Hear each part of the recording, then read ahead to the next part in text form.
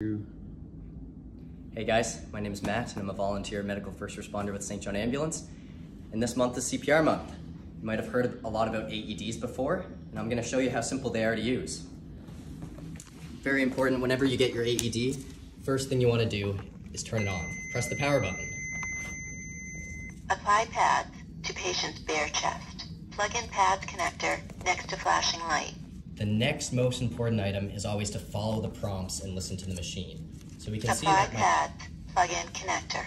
we can see that my pads have pictures on them here. One pad's going on the upper right, the other on the lower left. Make sure you press down firmly. Apply pads, plug in connector. Now that I have both pads on, I'll plug in the connector. Analyzing heart rhythm. Do not touch the patient. I listen to the machine and I stay hands off. Shock advised.